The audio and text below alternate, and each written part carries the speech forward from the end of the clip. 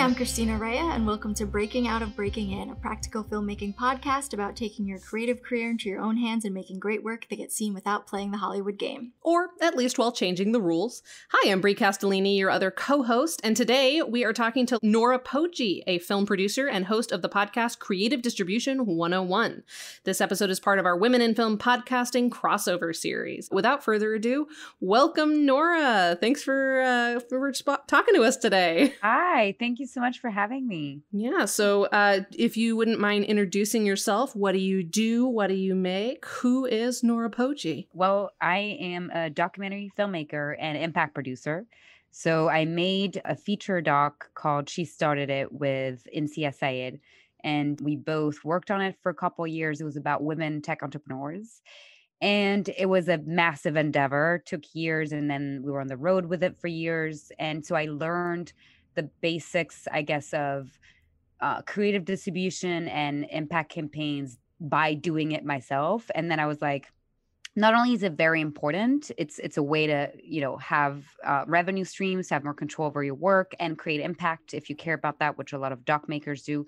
But also I was shocked by the lack of information and just the barrier to entry. And I was like, this information should be out there. I was desperate to find it. So I was like, I'm just going to start a podcast about this. And it's very niche, but apparently some people, want to learn about this. So thank you to them. Yeah, and that's a great segue into, could you describe your podcast in 2 sentences? Creative Distribution 101 is about alternative creative paths to distribution. So what does that mean in practice? So we interview filmmakers and experts who have distributed their film in an untraditional way. And by untraditional, I mean, if you've interviewed Liz Manischel, who was my first episode, who used to run the Creative Distribution Fellowship at Sundance. It's really kind of splitting your rights and trying to exploit every window, whether it's broadcast, educational, community screenings, like semi-theatrical, digital, and just not giving all your rights to one entity. But then I also really like the term impact distribution. So a lot of people that I, interviewed, and also because I care about that, are really focused on impact. And I would say not just documentary filmmakers, but people who have, films where they're trying to reach an audience to, create some sort of impact. And so the idea is to not just worry about revenue streams and ownership of your work, but also how you can reach audience, connect with people, and hopefully have the film achieve what you set out to do. That's great. Yeah, when we were just starting this podcast, we talked about doing a distribution episode, and we did do one on shorts and web series, but when we were talking about a feature one, I was like, I don't even know how to condense that into an episode because it is there's just so much to unpack about how distribution functions within the industry and then like how you can do your own thing in so many different ways. And I was like, really, they should just be listening to Nora's podcast if that's what they want. And so we talked very early on about having you on to talk about just everything you've learned from the podcast. And so I'm glad we've been able to fit this into our new series highlighting women podcasters in film. That's awesome. Thank you. I mean, yeah, we met because you were running distribution workshops, I think, for Seed and Spark, right? Yeah. So I know you know a lot about that. I think I really focus on that kind of like niche of creative distribution, which I guess is not so much a niche anymore, but just because I think at the core, what I'm really passionate about, because I've been through it, is filmmaker autonomy and sustainability. And it just bothers me to no end to see, and I was just at Doc NYC, just to see so many talented people who are desperate for a Netflix deal or an HBO, and like it's just going to be 1% of the people out there who get that. And there are so many awesome films that have a story and that have an audience. Like people also, I feel like knowing how to reach your audience is part of what we do as storytellers, or what we should be doing. So that's right. Definitely. So when you were working on your first film, Nora, were you like, had you come out of film school? Like, what is your background bringing you to your first feature and now impact producing overall? What's your journey? I did not go to film school, and my film was my film school. So yeah, I went to school for political science in France, where I'm from. I'm born and raised in Paris, and I went to Sciences Po, which is a political science school. And I really wanted to be a journalist. That's what drew me to documentary. And I'm still, I think, kind of, really wanting to focus on journalism stuff. And the film was really kind of serendipity thing of I've always been passionate about filmmaking, and my co-founder in Syed had a very similar background. She went to Columbia J School, and she also interned at, film companies where we both had that passion. And I think it was 2013 when we met. We didn't really know it was a thing to like that making a doc could combine all of these things, and we had never done it. So we kind of took the leap and were like, as we were covering the tech space and as journalists, we were meeting women in this field and telling their stories and kind of noticing the lack of diversity in the field. It kind of started, turning our gears in terms of the journalism side of things of like, okay, there's an uncovered story here. And then we're like, why not make a film, because that's what we would really like to do. And we learned by doing, I guess. That's so cool. I mean, we hired a lot of great people. We had to fundraise to hire some professionals, obviously. And that was the hardest part, the fundraising part. Right. Always is. Yeah. So from there, now you're like, what is your day job now? Is Impact producing your full-time work? How are you making ends meet these days? We try to be transparent on the podcast about that kind of stuff. Oh yeah, you should be transparent. So when I was making the film, so took us about 5 years from start to finish. But then let's see, we started in 2013, but then the film was released in 2016, but then we toured for about 2 years. And while I was making the film, I had a job, which was like I was doing journalism, like correspondent for French newspaper and another thing for AFP. So I was working nonstop because making a film is a full-time job, and I had 2 other jobs. So it was hard, but that's what we do. Then when the film got released in 2016, I was able to live off of the campaign. So if you look at, the numbers, you're like, oh, great, you were doing great. Like, we were negotiating speaking engagements for like 2,500 plus travel, or, selling tons of school licenses at $350 a piece. But the reality is that it doesn't take into account, number one, the money you injected into the project. Right. You're basically getting back that money. So now it looks like you're, having passive income, but it's actually not really passive income because you invested in it. And also it doesn't take into account like the sweat equity of just like putting yourself out there and trying to do this outreach work. So ultimately, it worked out, and I was lucky then for 2 years to live off of that, but it would have been nice to have a grant or something. Sure. And then afterwards, starting in 2019, the past I guess more than 3 years, I started really doing impact work as a full-time thing. And I was working for different clients. Like, I worked for The Tale, the HBO film by Jennifer Fox. They had a great team with, they had a great team with Picture Motion and Together Films. And I was part of that team. And then I met a filmmaker at Doc NYC called Joanna James, who made a film about women chefs, A Fine Line. And I've been working with her for 3 years. I mean, I can't believe that. She was a client. Wow. Now, she's my boss. I still try to freelance for other campaigns if I can, but I was not expecting to kind of focus on just one client, but it kind of turned out that way, that she had a lot of stuff that she was able to do.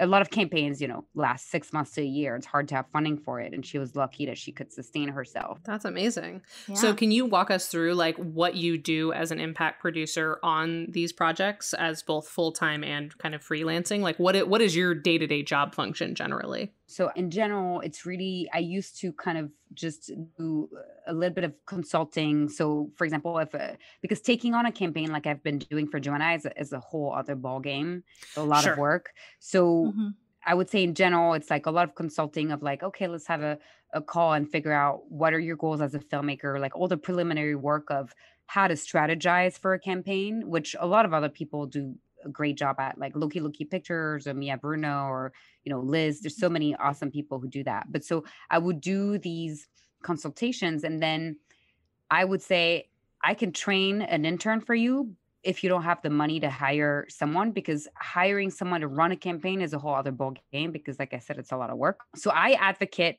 for filmmakers in a sustainable way to just hire an intern, get that person trained by someone like us who can give you the basics. And then the reality is that it's a lot of admin work and outreach. Like it's a lot of sending emails and being organized. Right. But then for Joanna, I took on her campaign and I've been working with her for 3 years. She ended up building a nonprofit. So it's kind of taken off beyond the film. And I guess now I'm co-running this nonprofit with her. So a lot of it is, programming. So, planning conferences, planning events, membership. How do we get more members? How do we help them get what they need, which is women in the food system?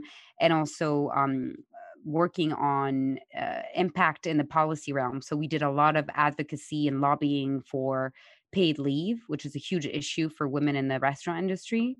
And, you can use the film for that. Like we screened the film Capitol Hill, but there's so many other things that take really a lot of work. I was gonna swear, a lot of work. You can totally swear. Yeah, you can swear. A shit ton of work. Like, for example, when the pandemic hit, we were kind of thrown in the moment of a lot of the people in the restaurant industry have never organized or unionized. And the IRC, which is the Independent Restaurant Coalition, was formed out of necessity during the pandemic, but it didn't exist. And so we scrambled all together to kind of say, we need to have emails sent to legislators about what people need. And we need to gather this community to, sign those emails, sign those petitions, send them, talk to your legislators. A lot of those restaurants didn't know who's my mayor, who's my congresswoman, or who, So that's kind of stuff is what I'm most interested in regarding impact of actually trying to make a change on the ground. But the reality is it takes a long time. So for a film campaign to be able to do that, you need resources and you need time. Like I said, it's a couple years. You don't do that in 6 months to a year, which is what most campaigns have the resources for. No, that's definitely true. So for your film, you mentioned a couple of the small things that you guys were doing over the course of those 2 years you were working on it. But can you give us a little more insight on what did it mean to do impact distribution for yours? Can you talk through what you did with schools and how that worked? What were the facets of your impact distribution plan? Yeah, totally. I think and not to if I start being too granular, don't hesitate to tell me because I kind of nerd out about this. But no, that's great. That's why you're here. Nerd out. This is your invitation. It's more so I think one thing to really focus on when you're just starting this work is really your goals. And we say a lot impact, eyeballs, money, those three things can work together and sometimes they don't. Be really honest with yourself about that. And for us, we really wanted the film to be seen by a lot of people, but eyeballs didn't end up becoming our main pillar. We needed to create a certain kind of impact. That's how we got the film funded, through philanthropic funds who wanted us to reach, schools and students. But also that's what we cared about. That's what we made the film in the first place. And we also had a revenue imperative because we were broke AF. So, so instead of pushing for, a Netflix deal or stuff like that, which, at the time, those were not really lucrative. It was some people got $30K for a licensing deal. From what I hear now, it's very different that they only take on originals and pay a lot for it. I don't know. At the time, you could get $30K for it to be on Netflix for a year, it's just a licensing deal. Anyway, instead of doing those things, we focused on how to get the film in schools. So we reached out to a lot of schools and literally before we had our educational distributor Grasshopper come on. And even when they were there, we negotiated to have co-exclusive because the reality is no one will care as much as you do. So we did probably more work than they did, although they're great. And so we had a massive spreadsheet of, entrepreneurship centers, business schools, engineering schools at all those top universities. And we started with the top universities to create our own little mini press tour. Because if you're not at Tribeca or Sundance or Doc NYC, it's a bit harder to get that kind of recognition. And we were very happy to premiere at Mill Valley Film Festival, which is great, but we needed more of a push to get, the press. And so we targeted all those top universities like Harvard, Yale, Columbia, you name it. And we went there, and that was kind of what gave legitimacy to the campaign. People were like, oh, you screen at Harvard. That must be, So after that, we kind of also went through regional film festivals, and at each place we kind of lumped in other stuff. Like, so when we went to South by Southwest EDU, their educational conference, we screened there, and then we booked a ton of other stuff in the area.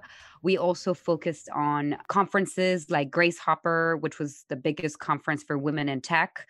Google sponsored us to screen there, and that was a way for us to reach our intended audience and also make money, because a lot of these universities and a lot of these corporations, we screen a lot of tech companies, have resources to pay for those films and for those filmmakers and speaking engagements. And it also, like I said, checked the impact box that we needed to reach students, and including in primary school and middle school, but high school, universities, and companies, to talk about the lack of diversity in the tech field. So that's what we focused on. But the eyeball stuff was not, it took a while for us to put the film online, like 4 or 5 years. Now the film is on iTunes. It was released 5 years ago on, the semi-theatrical market, but it took 5 years to put it on iTunes. Right. So when you're reaching out to these schools, like what does that ask look like? Like, hi, we're filmmakers, we'd like to come to your school. Is it paired with like a curriculum that you design? Do you have like a panel afterwards? What is the actual event that you're pitching these schools? Yeah, I have a lot of practical advice for people, which is, number one, have a assistant, which could be real or not real, but basically have another email inbox, because the reality is that when you're a filmmaker pitching your own film, especially your speaking engagement, not only can get awkward, but it's harder to get what you want. People tend to, and I'm sure you've done that, but it's like, oh, like I am so-and-so on behalf of Christina. And, that's a lot easier. And granted, we started by having those people. We had, like I said, interns, or we had people we hired, but I really recommend doing that. And basically the pitch is, and I'm happy to send a, pitch email to anyone who asks, it's kind of why the film is important, interesting for them. So really targeting the right person, like the entrepreneurship center, the business school, whatever. Pitching it also like, hey, we screen at Harvard, Google, like here's some press about us, and really short. And would you want to screen the film for your community? Note that there's a fee associated. Can we get on the phone to talk about it? And the goal is to get the person on the phone, and then you talk money, but never share money in the first go. But just, say there's a fee associated. And then when you get people on the phone, most of the time, if you targeted them right, they're very interested, because they're looking for content to interest, their community. So, So you were saying that the fees associated with those could be like $2,500. Is that the general range for that kind of thing? Well, so I've heard that it varies from film to film, because I've talked to a bunch of people, and some people apparently, like, for example, one person I interviewed on my podcast, Robin Hauser Reynolds, she was right out of the gate with the first film about the women in engineering space, like much more like the tech space rather than entrepreneurship, which our film was focused on. And so she had a perfect kind of appeal to those companies when there was no content out there. And she says on my podcast, she asked for like 10 to 20K speaking engagements. I never got that. Just FYI. Like she would go to and she had the Rolodex. She's an amazing businesswoman. She had an amazing community of people who like respected her and all those companies. So she commanded really high speaking engagement fees. For me, I think the highest was probably $3,000 for myself. And then the screening licenses have to be, I mean, again, it varies from film to film. We made them affordable because we really wanted volume in that regard. So for high schools, it was 150. It was just one screening, not to buy the film. So 150 for high schools, and then we lowered it to like $99, $350 for universities, and $500 for a corporation. It may seem high. It's actually really not. Like when you're at a corporation, is like, oh, I can do a whole event around your film for $500. Like, if you're not there, I mean, like it's like really cheap. And even for a university, $350 is totally doable. Totally. High schools have less money. Sure. But I heard that those fees varies, but we used the like educational distributors kind of price ranges to base off of that. And that was kind of the range, How are you facilitating the screenings if you're not there? Like, are you using some sort of service that prevents them from screening it more than once? What's the sort of security aspect of that? Yeah, security was not really like at the forefront, but like we started with DVDs in 2016. It was still a thing. People shipped them back. Sometimes they didn't, but we had an agreement. Like we make people sign a contract, and most people sign a contract and ship the DVDs back. And then it becomes hard to keep track of. So at the time, we partnered with Tug, which, by the way, went bankrupt, and we are still owed $1,500 that was never paid back. No, more, $3,000 split in half between NCA and I. $3,000. Wow. Yeah. So there's that. But they went bankrupt. Before they did a great job at doing that. Like, and I think there's another company, I forget their names, that's what they did, fulfillment, like a fulfillment house. They would ship and get DVDs back. They would do all that kind of back end thing. And then we went to digital, and we sent like a private download link. And in this case, same, we had a contract. You're supposed to delete the download link, and you just hope people are honest after they've signed a contract. Some people maybe only use a Vimeo link. I don't like that because it's the internet fucks up, and then your event is screwed. Right. Yeah. And then we had different price points for if people buy the film. Like if they buy it, it was like $475. It's the same. It's the regular price from most educational institutions. They own the film in perpetuity type of thing. But if we're not there, we gave them like a discussion guide, like a really short, like one pager. Here are questions you can ask your panelists, or you can discuss with your audience, something really straightforward. And we gave them a screening kit, which we had planned with like, here's how you set up an event. Here's how you promote it. Here's how your checklist. And then we did build a curriculum, like a full-on curriculum for K through 12. And that was really for our high school efforts, but that's different. That takes a lot of time. I don't know if I would advocate for making that because it's expensive to make. And most of all, it's really hard for educators to implement those. So you really need someone dedicated to helping educators implement that. And the reality is the doc industry funds a lot of these things that nobody ever uses. So, unless you have a team dedicated to that, I would just do a straightforward screening discussion guide. Yeah, discussion guide. Yeah, maybe some like additional things to read and watch afterwards, like a post-screening handout. Well, what was helpful is like, here are a list of questions. Like, so if you're a teacher, if you have a panel and the filmmaker is not there, it's like, what kind of questions people, to kind of like drawn on the film. Oh, in that scene, this happens. Like, what do you think about this? Like, yeah. That's great.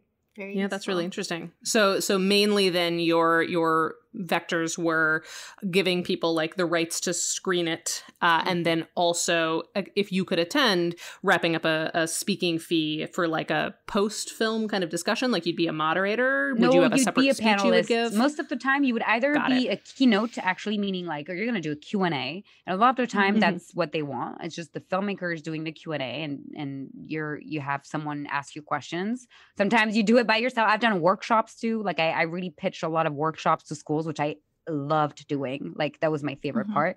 But sometimes you're a panelist. I have been asked to moderate. I did not really enjoy that because I really liked controlling the conversation after the film. I'll be honest. Sure. Sometimes I like hear panelists and be like, no.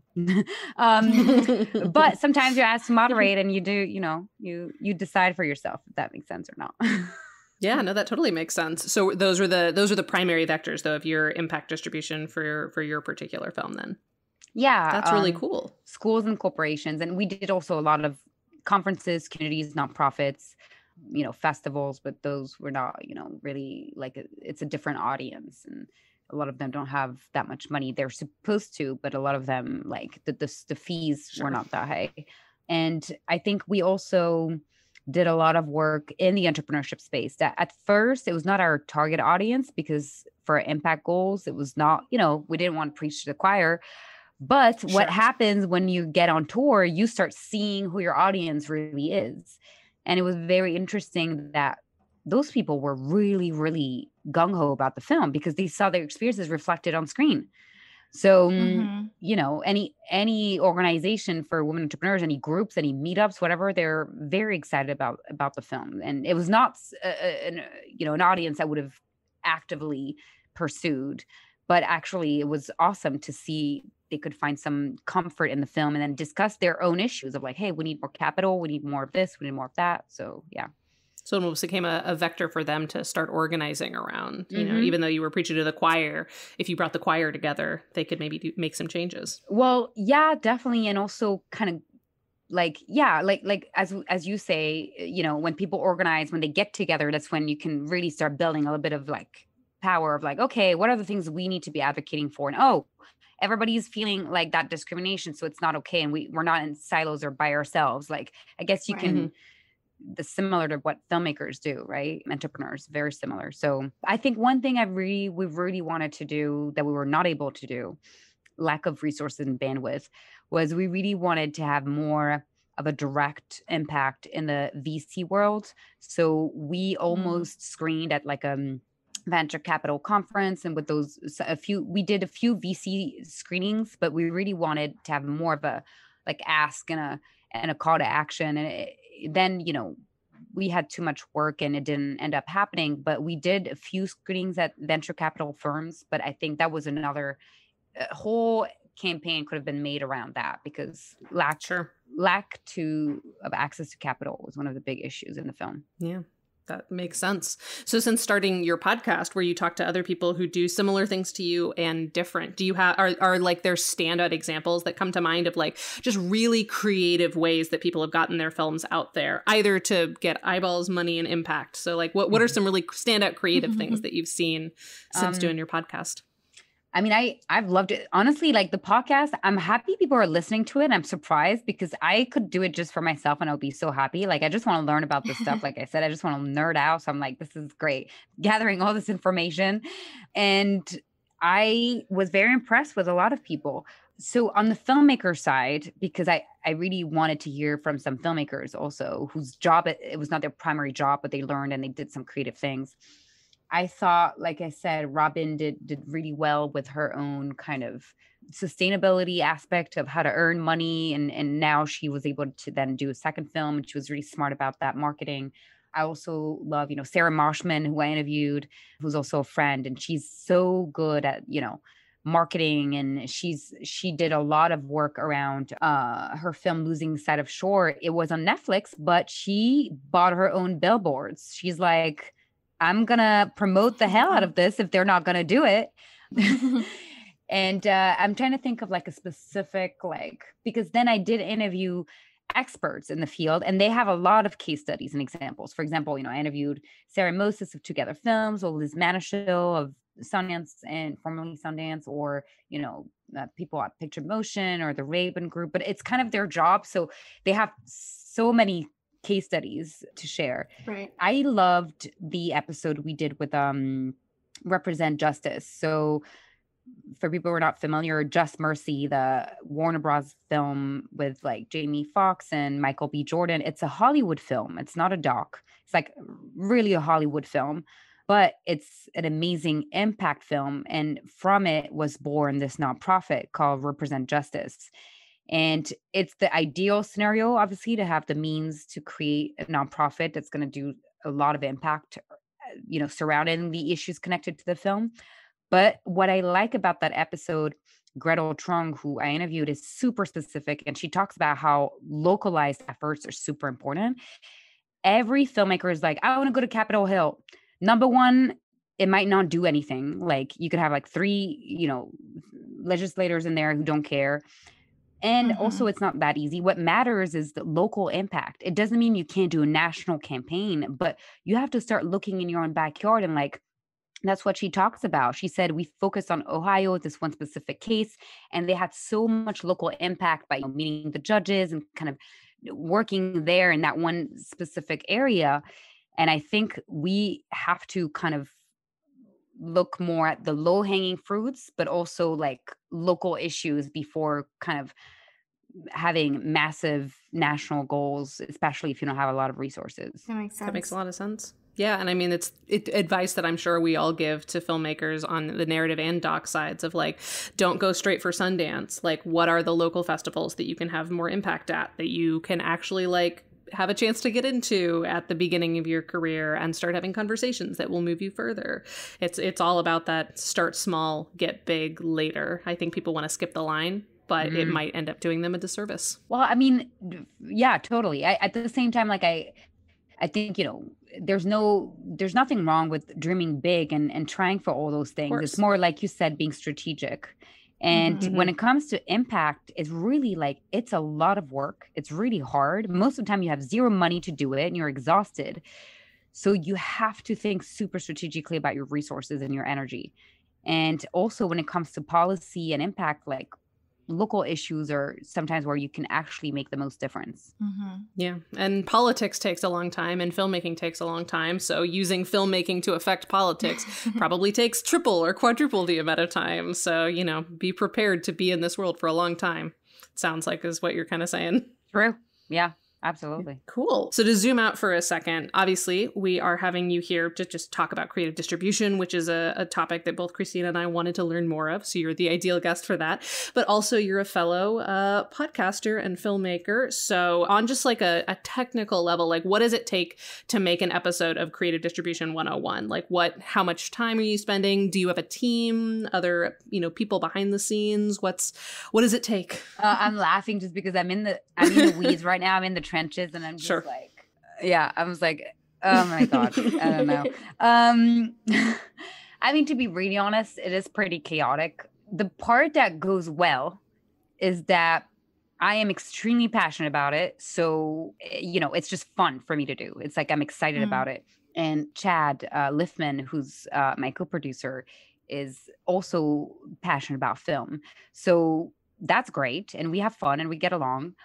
What's difficult is it's a passion project, and we kind of had to learn everything by doing. I didn't know about editing. I didn't know about anything about podcasting before I did it.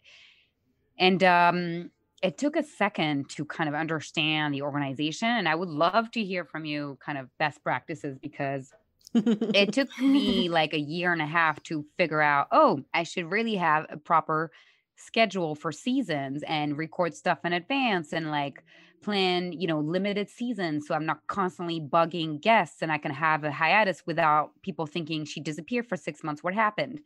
So it took me a while to figure that out. But I would say for an episode, like right now, we're about to drop a season on fandom, which is a little bit of a departure, but it's just like, it's a guilty pleasure. Like I was like, no, I'm part of a lot of online communities. I was like, it makes sense. It does.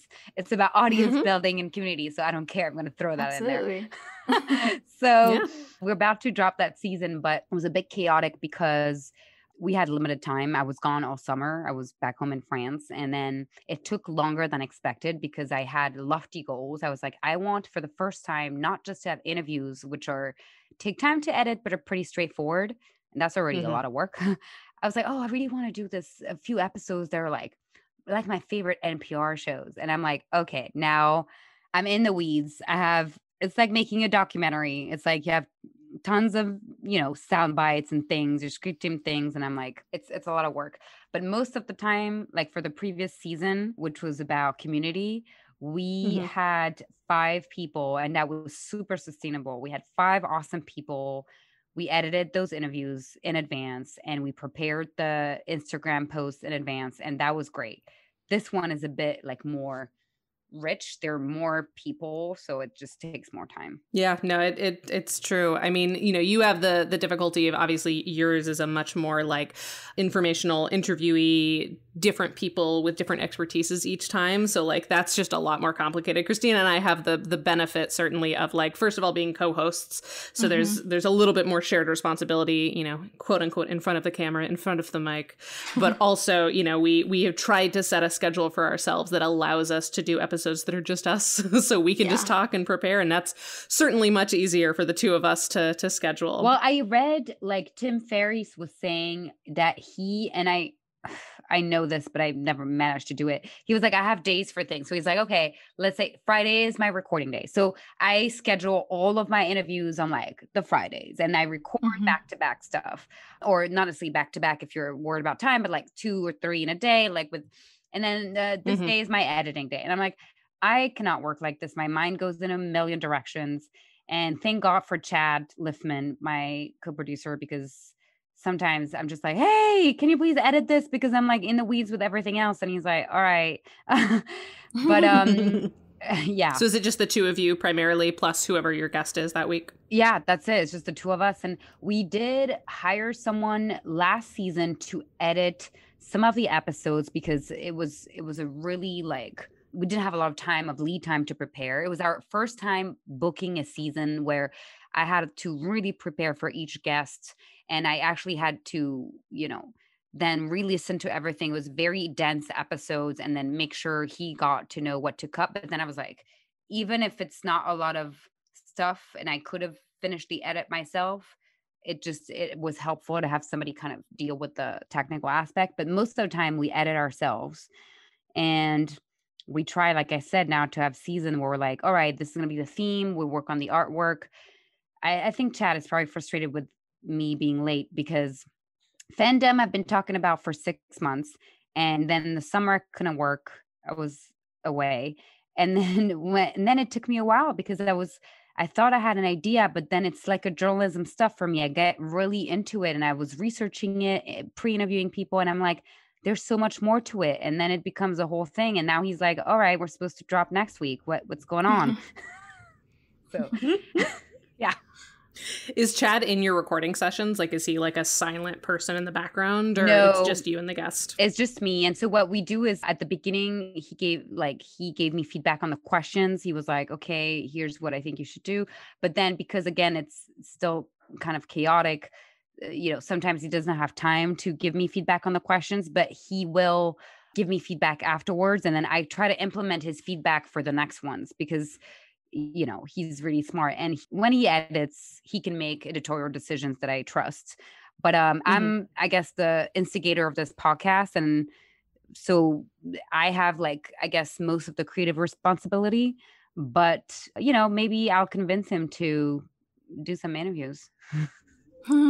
Yeah, that's cool. And it's cool. I mean, as a person with 2 podcast co-hosts, can confirm it's great. Love having a co-host to throw to. Yeah. Yeah, so one question I have is if you had any misconceptions about distribution before you started doing your podcast that changed once you really got into it and had a bunch of guests on. Yeah, I mean, I think it's more like I realized that even if I know a lot, to actually know nothing, it sounds so like Jon Snowy, but just the more I interview people, the more I'm like, oh my gosh, it's just, there's so many things. Like one of my favorite interviews, which I didn't mention earlier, was with Sonia Childress, who was at Firelight Media for 16 years. And she's amazing. And she was kind of like, basically, well, the premise of the idea of creative distribution is so different from what she focuses on, in impact. And she kind of turned on its head a lot of the concepts that I took for granted. And that it can really become very specific when you have people who are super good at what they do when it comes to what does impact mean, what does distribution mean, what does impact distribution mean, and how people relate to also the work of ethics and accountability and documentary making, specifically how you work with your subjects, what does creating impact mean. And all the questions that we didn't ask ourselves before of how do you work with people in a collaborative way, people whose lives are in your film, and what does that look like, when it comes to creating a campaign with those people in mind, and how early does it start? Another interview was with Maya Newell of In My Blood It Runs, and it was the last season, which was on the power of community. And she had an amazing case study about collaborative filmmaking and distribution, because it was working hand in hand with Indigenous kids and families she worked with. And it was just, I was like, okay, well, I know nothing about any of this. And there's so many other ways to what I did is kind of the basics. And it's great if you have a film that does well in those schools and corporations. But there's so many other questions surrounding documentary filmmaking as an art form and as a responsibility that then kind of get reflected in your distribution strategy and your impact strategy. That's cool. That's very cool. So creative distribution means something different to everyone who's creatively distributing. Well, I think, we have the term, like the Sundance Fellowship kind of really standardized that, and was good to say, this is what it means, splitting your rights so that you don't give all your rights to one entity. And that's great. Mm-hmm. But now, what does it actually mean if you want to create impact? And that's why Sarah Moses talked about impact distribution, of like, those things don't have to be at odds, like you making money. And so then you have so many other questions that come up. But yeah, it's a little bit complex. But I think the bottom line is, I found that there's a lot more to it than just sustainability as a filmmaker, which was what originally drew me to it. There's a lot more questions to ask yourself, like the kind of stuff you want to do as an artist, the kind of priorities you want to have, and how you want your work to impact literally other people, including people in your film. And it might be different for fiction film, narrative films. I mean, it is different, obviously. But I feel like it kind of overlaps a lot, because, actors are real people, and the way they're treated matters too in that realm, in a different way. And the way a fiction film, the responsibilities that come with that, and the way that you're putting it out into the world, and the messaging that comes with it, I think there are more overlaps than we think. Yeah, I agree. Yeah, I was going to ask what if you had any experience in narrative filmmaking, and any insight that you have there based on your time. But fair enough. I mean, I interviewed, like I said, the Just Mercy team, their impact campaign. It was a narrative film, but it was based on true stories. So for a complete, it's maybe for you guys, for a completely, like, let's say it's a film about two college girlfriends who do this or that. Like, obviously the nuts and bolts are the same, but I guess it might be a bit harder. I don't know. I mean, I can say, like, from my own experience, and also from speaking to other narrative filmmakers, it is harder to prove that there is value, like, in the impact that you can have, because it's usually more like emotional, as opposed to sort of a fact-based push for policy change or something like that. Like, a lot of time narrative film is about changing people's perspectives on, like, the humanity of people. Like, if you made a film that's like a queer love story, and obviously that does have an impact if you show it to conservative people who don't expose themselves to stories that aren't love stories about straight people, right? And so, like, there is a domino effect, but to say that it has, like, a direct impact on an sort of immediate, like, issue, it's harder. And so then it's harder, I think, to, like, monetize for schools and for organizations. It doesn't feel as straightforwardly educational. Right. But I do know that people have done it, especially when they've made, like, period pieces about turning points in, like, civil rights movements or social issues. Oh, yeah. That like tends to do really well in the narrative space. It's hard if you've made, like, a romantic comedy to make the case that that's, like, doing bigger work than making people laugh, For a random example, unrelated to anything. Just pulling it out of the hat. Maybe a queer rom-com. Yeah.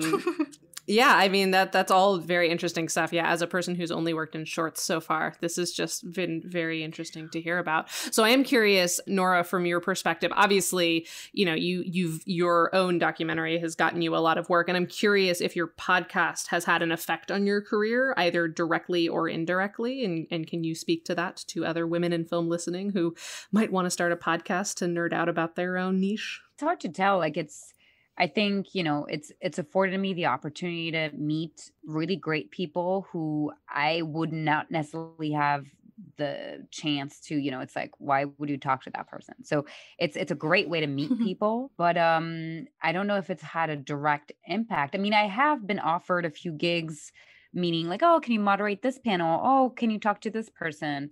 Because, I'm out there a bit more about this, but I don't think it has so far it hasn't had, like, a dramatic impact of, like, oh my God. But it's more like, I guess, if you're really passionate about something, it's a way to, like I said, build your network, but also your credibility. Like, people are now, okay, like, you clearly care and know about this issue.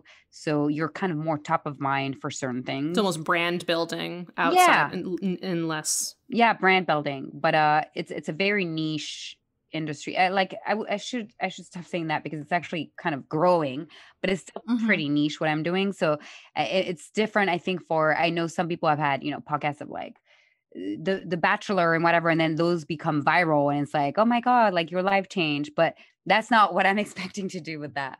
I wanted to just follow up really quickly on the previous questions about narrative, because I do feel there are two things that I'm thinking about with that. Like one, I have seen some great narrative films, like you're saying, like a queer rom-com, whatever, who Mm-hmm. can really have, and I don't know how they would, play out, how that would play out to like do a educational campaign with it, but which really have had the opportunity to be seen as like, hey, you can make a difference with this film, so it's worth like showing.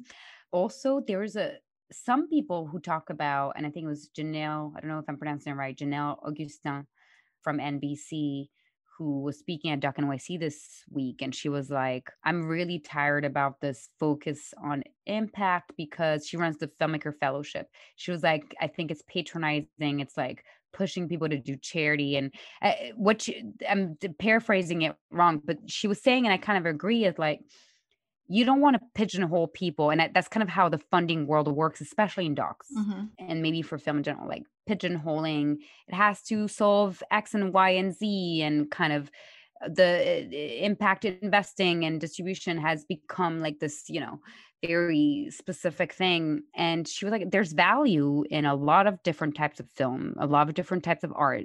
And we don't want to become kind of this, pushing people to do this, what she called charity work, of like, sometimes there's something that is deeply wrong with the way the philanthropy industry or whatever ecosystem works, and you don't want to necessarily play into that. So I think there's a way to do it right. It's more like there should be a place for all types of films to, make a difference or not, just make you think, make you feel.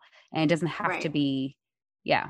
I don't know if I'm making any sense, but. No, you are. You totally are. I think that's something that Brie and I like to sort of zoom out a little bit, is our frustration in that, because we both make like fun stuff. Like that's generally what we choose to make. It's not like where there's obviously things that we care about within that, and like certain types of representations that we care about within our work. But for the most part, we just want people to like escape and enjoy. And I mean, in the case of me, like I want them to also be scared because I make horror, but Brie often wants them to just like be charmed, I would say. And so it is hard when the only way to like get funding or get pay like monetary value out of your work, because the only people that will pay for something on either end, or the front end or the back end, is if you can prove that there's like impact to be had, when it's not always tangible. And sometimes the less tangible aspect of it is like has a bigger impact. Like it's more powerful in the long run, because it's like creating a ripple effect of like a slight change, right? There's a reason why like TV shows, there's a reason why like Will and Grace, people went from like not wanting marriage equality to 2 years into it being on TV, like the majority of America wanted marriage equality, so it's like those things are not quantifiable in an immediate way, but they are like emotionally, you can obviously see it in big waves. Yeah, shifting culture. Like you're right. Shifting culture by putting those stories out there.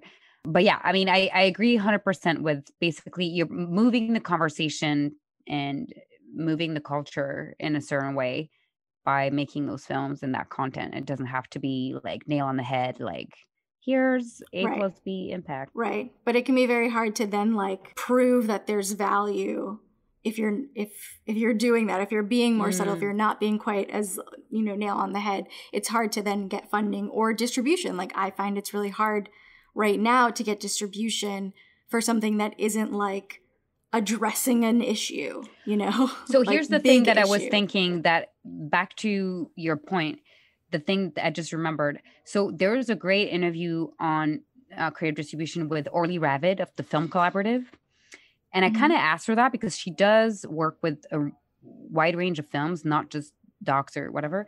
And she said, here's the issue. She said, if you're doing like you're saying, fiction, or it's just like it's a fun thing, it's not necessarily addressing a specific issue. She was like, no matter what happens, to sell a film of any kind, you need a marketing angle, as because you worked in distribution. But so she was like, whatever it is, like she was like, if you don't have top talent, like you're just making, short film about this, that you need something that is going to hook people. It can't just be, even if the film is amazing, maybe it's amazing and then people are going to find it in festivals and it's going to find its audience, but you need a hook.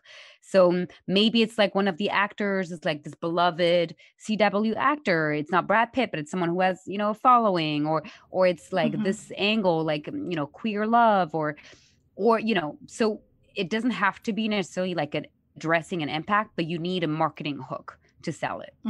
That makes sense. I was just going to talk about grants for a second, because I think that was like something that you were saying, Christina, that is something that has come up on this podcast in our just private conversations about financing and wanting to not always go the self-funding route, but especially with narrative, but even not just with narrative, grants seem like the ideal option, like, hey, art is important. Give me money to make it. But there's not a lot of opportunities for grants. So Nora, you mentioned during the distribution phase of your film, you mentioned that you didn't have grants. And I was curious from your perspective, like, did you apply and didn't get any? Did you think that wasn't really the angle for you? What's your experience in grants and advice maybe that you can give one way or the other? Yeah, I mean, for grants for us, we only got one, which was a French American grant from the U.S. Embassy in France. And it was, I think, very much helped by the fact that I personally knew the person who was heading that program.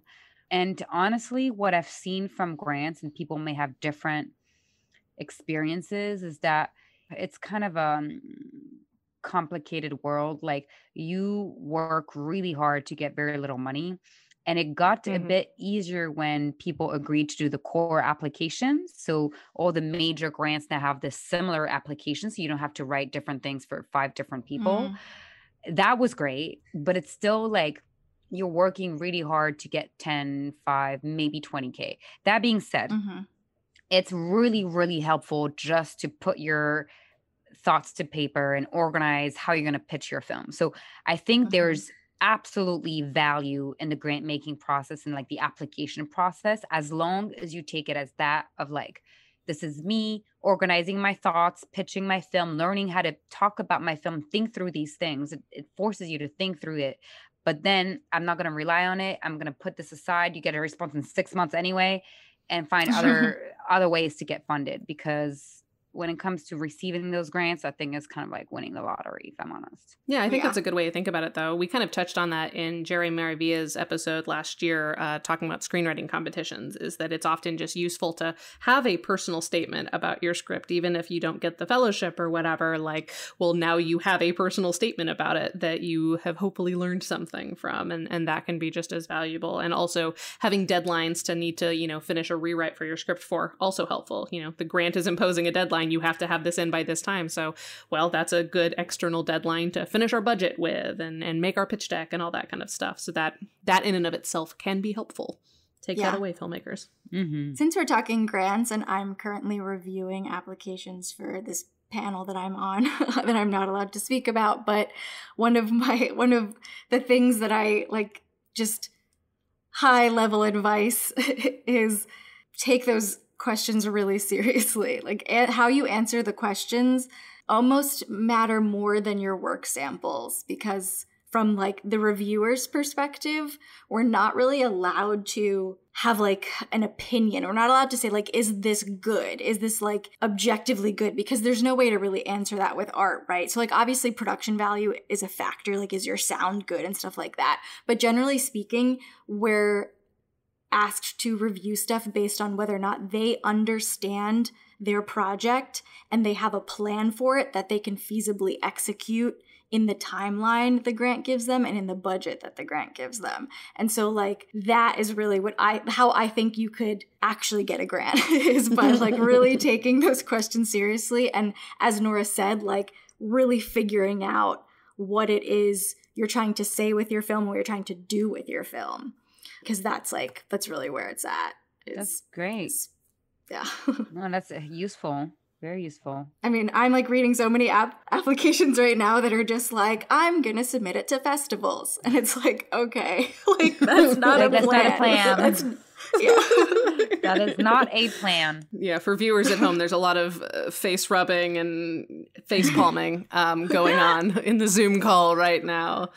I would also say just high level, like on a marketing standpoint, like you might not always have the same marketing hook per grant, per opportunity. So that's something else to remember is I think sometimes, especially newer filmmakers get freaked out, like what is the one thing I'm making this movie about? And even for a short, you may have 2 or 3 buckets. So like, for my short film, Ace and Anxious, which I talk about a lot because it's a useful case study for branding, it has 2 primary distinct focuses for asexual representation and for mental health representation. And they sometimes go together, but they are very frequently separate aspects of the film that, depending on circumstance, will come to the forefront more or less. So, so don't feel like you have to pigeonhole yourself into like, I make movies about this. It's like you can make movies about 2 or 3 different things. And then in the spirit of strategy, just be strategic about when you bring those things out. If I was applying for a grant for mental health representation, that would be the focus of the application versus. Right. It goes back to Nora's sort of advice about reaching out to schools and organizations, right? Like making sure that they will care about this film. Like, why should they specifically care? Not just like, why should generally people care? Exactly. And not all of them are going to care for the same reason. Maybe Harvard has very different, based on who they've programmed so far in the school year, maybe they have very different interests and things that they're looking for versus Yale. And I imagine, Nora, you found that. Yeah, no, I agree with everything you all are saying. So I think one thing that is just to remember for any type of work in film is just targeting the research.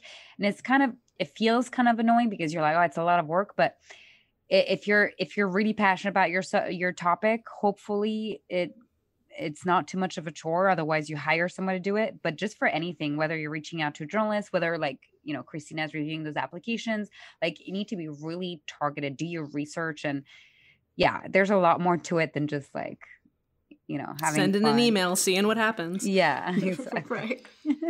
Actually, Nora, I was going to follow up on something you talked about, like at the very beginning of this conversation, just like high level outreach advice. Because like as a journalist, as a documentarian, I imagine you probably do a lot more, as an impact producer, you probably do a lot more outreach than the average filmmaker. So the advice you've already given us is create a fake assistant if you can't hire a real one, which I love and have done. And I'm so glad someone else other than me is saying it.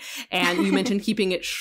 Do you have any other high level advice and targeting your audience, obviously, like being very clear, like this is why I'm reaching out to you, not just anyone. Do you have any other outreach advice that you think filmmakers constantly like forget about or don't realize that might be preventing them from having the spread that they deserve? I really can't emphasize enough the targeting because like I still to this day, I receive emails when it's like, no, the person has not like really do your research for the person. Like, what are they talking about? What do they write about? Like, what's their latest Instagram post? Because sometimes people change also. You're like, oh, 6 months ago, they wrote about this. Now they really think the opposite because somebody convinced them otherwise. Like, not being stalker, but kind of.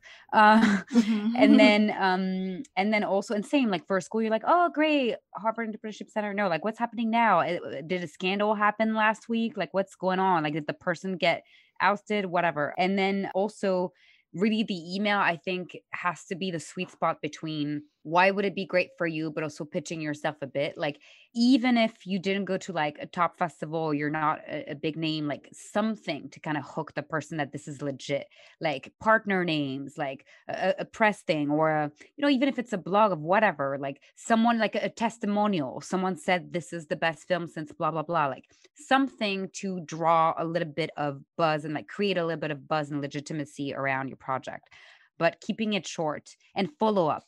Oh my gosh, follow up. So I never respond to the first email because most of the time I forget.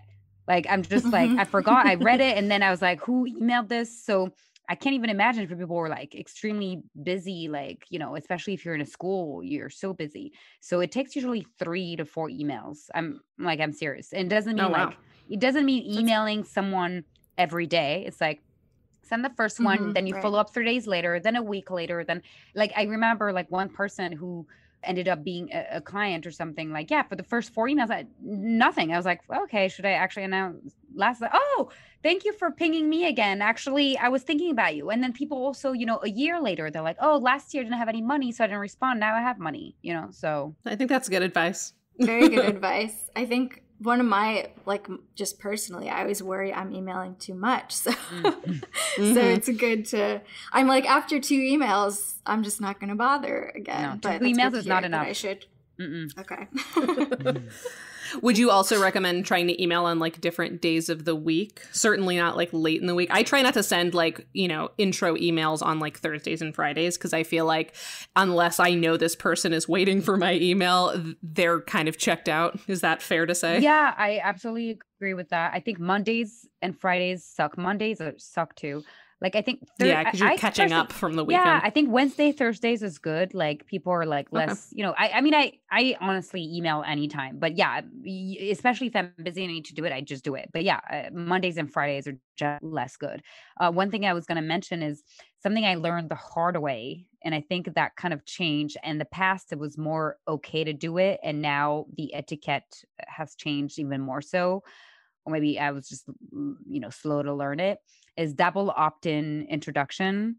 So back in the day, it was kind of like you received me like, hey, I'm introducing you to so-and-so. And it was kind of okay to do it. And I still receive those emails sometimes. But I've learned the hard way that it's not actually how you're supposed to do it. You're supposed, and I, like, some people were really pissed at me. You're supposed to like say, oh, you know what? This person would be great for you. Let me talk to them. You send them an email with a blurb about, hey, Christina's working on this awesome thing, or Bree's working on it. Would you be okay to talk to her? Can I introduce you? If they say yes, you introduce them. Unless you really know the person super well and you know they're not going to be bothered, most people are really not happy with like straight up introduction. Unsolicited connection. Yes. Yeah. I learned that the hard fair. way. So I'm just saying I would advise against it. Yeah, that's good advice.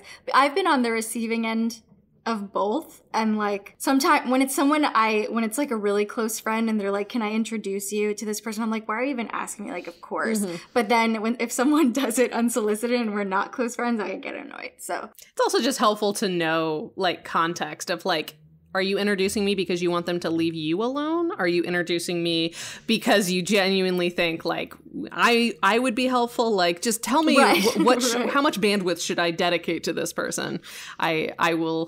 I'll back that as good advice, definitely. Yeah. Cool. So Nora, any final high-level advice on creative distribution, on podcasting, on filmmaking as a career, on a recent kind of food you got really into that more people should try? What are your last remarks that you want to leave us with? Well, I mean, one thing I've been thinking of is last week I was at Doc NYC and it was so nice to just be with people like again and see people. And I mean, I feel like it's so important. Like I know I'm a broken record, but like building this community, and it's hard because we're all so busy, we're tired, we have our own lives. But whatever it is, like just finding ways. And that's why I'm kind of like stalking people on social media often, because sometimes the only way you can be in contact with somebody, and stalking is not the right word, but like just being present in each other's lives and like trying to create those opportunities to be together. And if it's not in person, like a Zoom or whatever, but we really need to keep strengthening community and build a collective power of this industry. And like, as filmmakers, like stronger together, like it's not a cute word. It's like a survival strategy, literally. Yeah. Yeah. Yeah. I think filmmakers are less in competition with each other than we like to imagine, because like me liking one film does not preclude me from liking another. Once I'm done watching one movie, I need a new movie to watch. And I think that more filmmakers that realize that they're not in competition with one another will probably find more fulfillment and community if they accepted that. Well, also, like, as you were just talking about competition, like, and I'm a socialist. So obviously and I made a film about women tech entrepreneurs. So it's really ironic. I clearly had a different viewpoint at that time, but I'm just thinking, it's so artificial the way we're pitted against each other. And this is a strategy. Yeah. Like, this is ridiculous. I do not care about competing for a Sundance grant or whatever. I would rather we as a collective get elevated all together, because this is an artificial way to break the solidarity of the workers. That's right. That's right. Yeah, I think that's a great place to go out on. Solidarity to the workers. Everyone unionize or find ways of socially unionizing so that people stop doing this to us and they realize that we're actually the ones with the power. Yes. That's right. And we'll include a link to that great Medium post that you wrote a while back, which I think is a good companion. Yeah, some eagle-eyed followers may have seen it on social media a couple of months ago, but we will definitely share it again.